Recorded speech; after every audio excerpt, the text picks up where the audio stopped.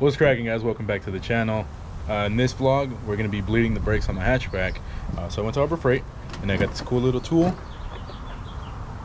So this is a pneumatic brake fluid bleeder with a bottle that you stick into the master cylinder, and it'll keep the brake fluid at the top level so it doesn't drain out, and you get more air bubbles or whatever.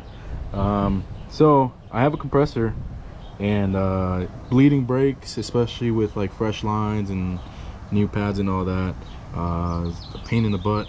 So I'm hoping that this makes it fairly easy. Since I do have a compressor, this should work the way that it should. I read the reviews and they were pretty good. So let's get started and let's get right into it.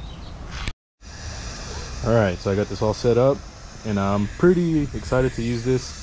My friend Isaac has one of these and he helped me bleed something one time and it was super fast. So I got the compressor hooked up, and yeah, this thing definitely does pull vacuum. So now let's get started on bleeding the brakes. So my favorite part about this is this bottle here, that I don't have to worry about having to keep topping off the master cylinder. So it's got this little valve here and it's shut. Flip it over, put it in, and then you flip the valve and it'll start filling up the reservoir. So let's get started. But yeah, so the valve is now down and it is filling up the reservoir. It's pretty cool. Hopefully it's enough brake fluid. I don't see why it wouldn't be enough. But yeah, just letting it do its thing, and then we'll get started on bleeding the brakes. All right, so there, it stopped. Once it hit a certain point, it stopped. So now let's go. The way that you bleed brakes is you want to start from the caliper furthest away from the master cylinder. So we'll start with the passenger rear, then we'll move on to the driver rear, and then we'll do the passenger front, and then we'll end with the driver front. So let's get started. So I got everything connected. I got this fitting onto the bleeder, got my wrench on the bleeder, and I can go ahead and turn this. And let's see if we can do it with one hand while filming. And then let's squeeze this.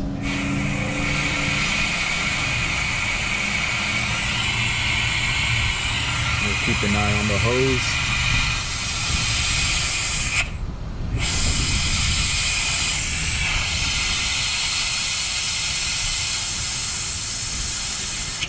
And there's the fluid. You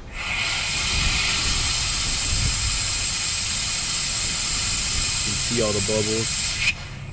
So I'm gonna need two hands for this because I know you're supposed to close it while it's still in vacuum.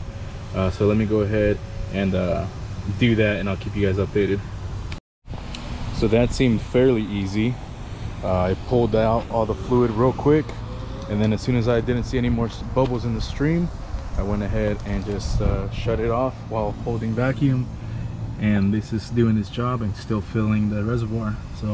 So far I'm pretty happy, but we'll see once it's all said and done. So I'm actually really happy I got that vacuum tool to bleed my brakes, but the brakes felt spongy, and they've always felt kind of spongy.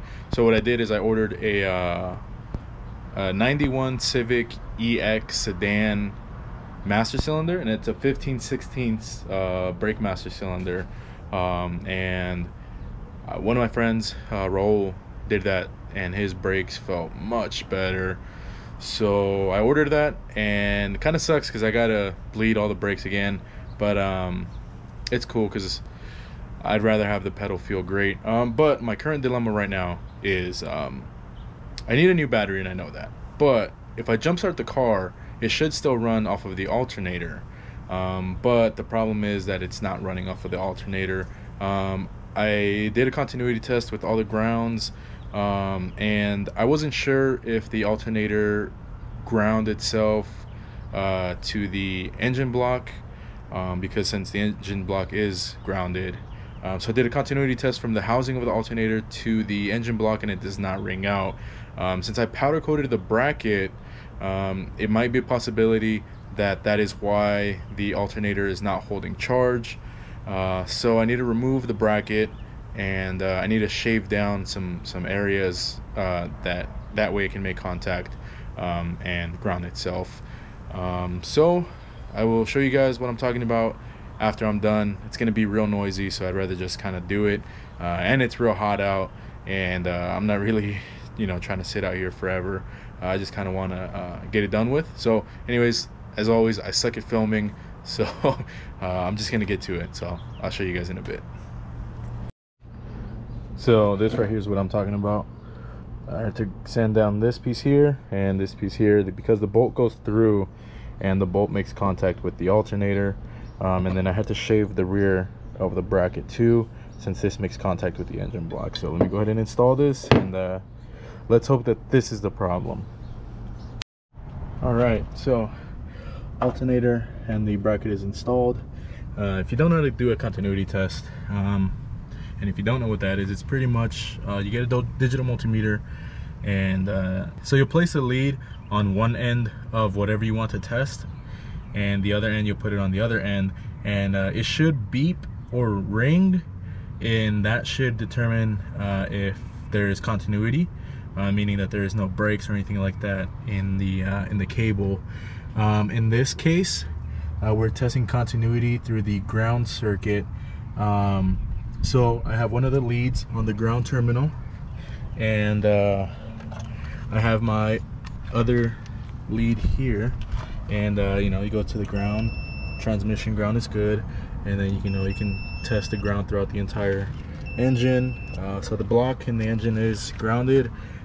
So my problem was my alternator was not grounded, so I shaved these pieces and the back of the alternator because the alternator got powder coated. So now let's see if it rings out, and it does. So hopefully this solves the issue that I'm having.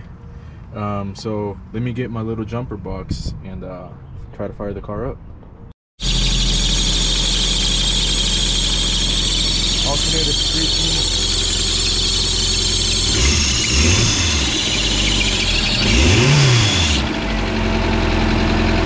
Yikes. Okay, so that is a good sound that the alternator is screeching. It wasn't screeching before. So I can go ahead and shut this off here. Take these off. And now, if you don't know, this is how you test if the alternator is running or not. You remove the ground. You can remove the power terminal, and if the car stays running, then the alternator is working. So I'm crossing my fingers. Yeah, sweet. Oh, heck yeah, dude. All right. Whoa, sick, let's go. Huge shout out to Manny, Miklo82 on Instagram. And I know Charlie, I don't know if he watches the vlog, but he had mentioned it too. But yeah, you guys were right. The powder coat definitely kept the alternator from going, so sick. So I ordered a new throttle body from Blocks Racing because my current throttle body is having like idling issues and stuff like that. So this is the Blocks Racing Tuner Series throttle body, which I'm hoping I have better luck with this than my current one. This one has this idle control jet that I need, and this is a 74mm, which is what I'm currently rocking. I also have a Blocks throttle body now, but it's getting stuck, and so I'm just going to install this real quick, and hopefully this improves the drivability on my car, because at the moment it's a pain in the butt to drive because the throttle body gets stuck. So I'm gonna go ahead and start the car to show you guys the throttle issues that I'm having. So this is on a cold start.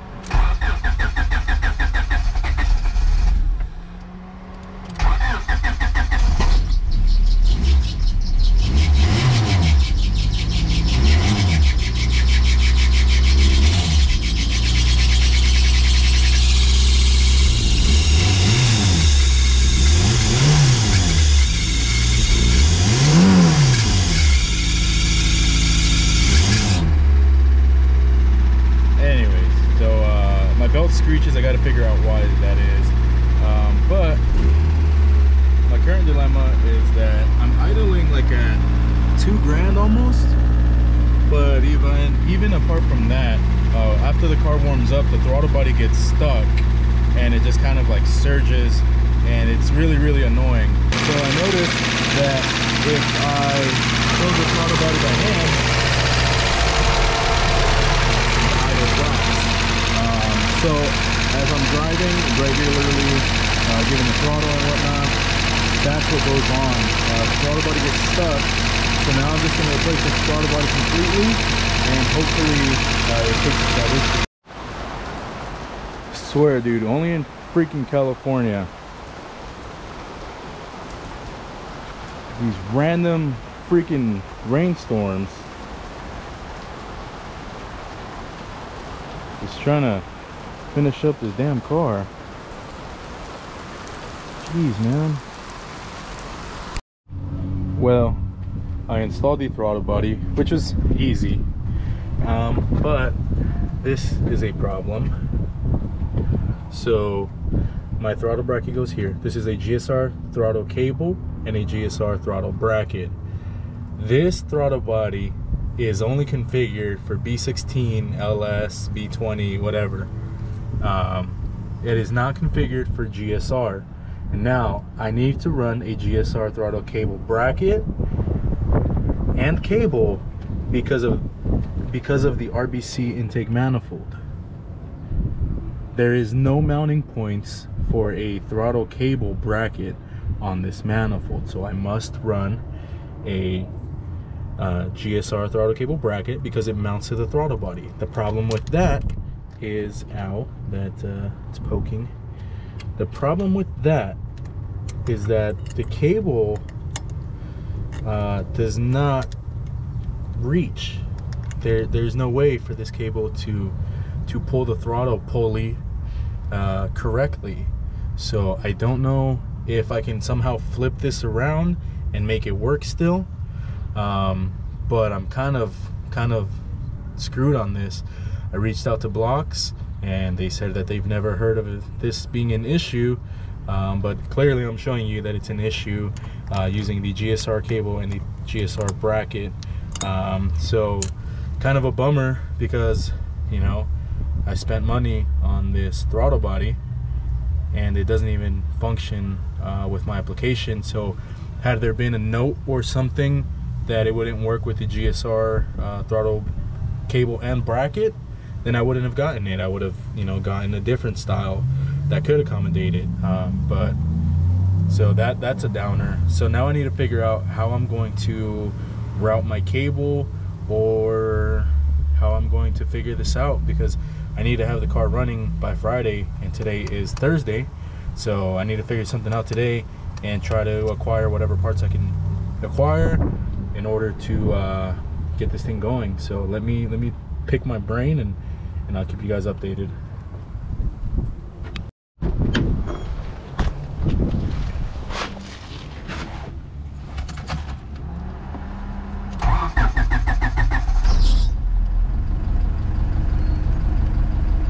Idle sucks because no auto control valve, and then of course my alternator screeching.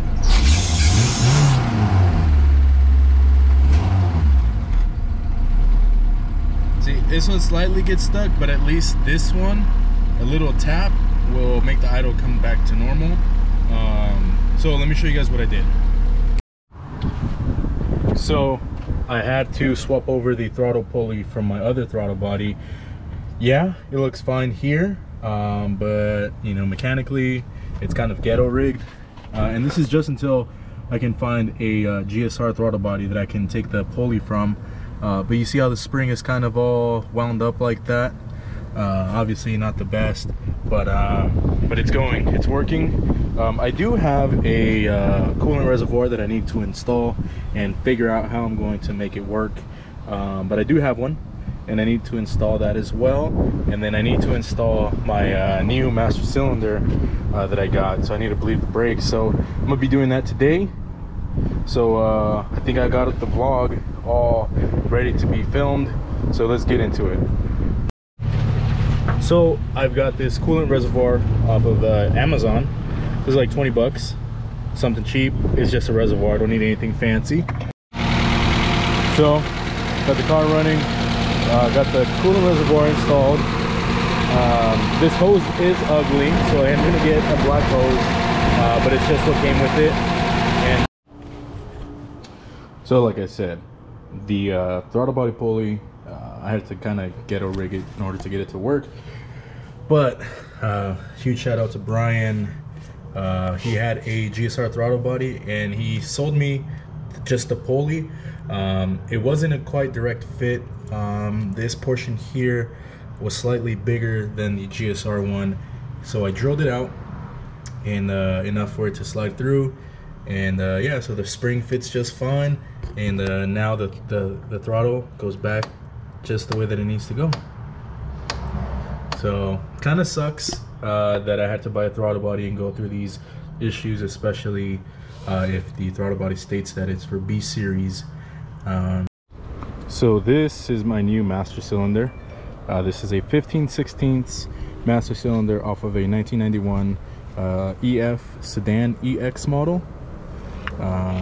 So as you can tell, it is a lot bigger than my OEM one for the EG. The reservoir is way bigger, and the shaft, I guess this portion here, it's way bigger too. So I'm going to drain the brake fluid, and I'm gonna use my Harbor Freight tool that I got, and I'm gonna vacuum all the coolant out. Hopefully it works. This is the line for my tool, and here's the tool. I squeeze it and it creates it creates a vacuum here on this hose. So I'm hoping I could just do this, sink this to the bottom, and just suck all the fluid up. Yep, just like that.